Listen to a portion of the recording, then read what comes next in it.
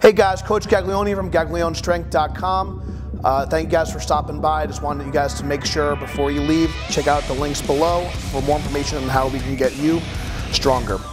And now on to our Meathead Monday tip of the week. Hey guys, today we're talking about how to perform a reverse hyper for powerlifting. A lot of gyms don't have a reverse hyper machine, but sometimes you can just lay over a board or over like a back extension bench, glute ham raise. Whatever you have access to, this is kind of like how we perform reverse hypers. Again, for our philosophy, we want to try and more stabilize the low back and focus on the glutes and hamstrings doing the work.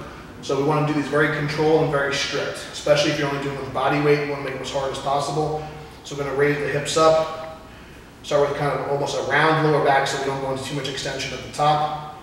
Raise the legs up, hold, straighten out the legs.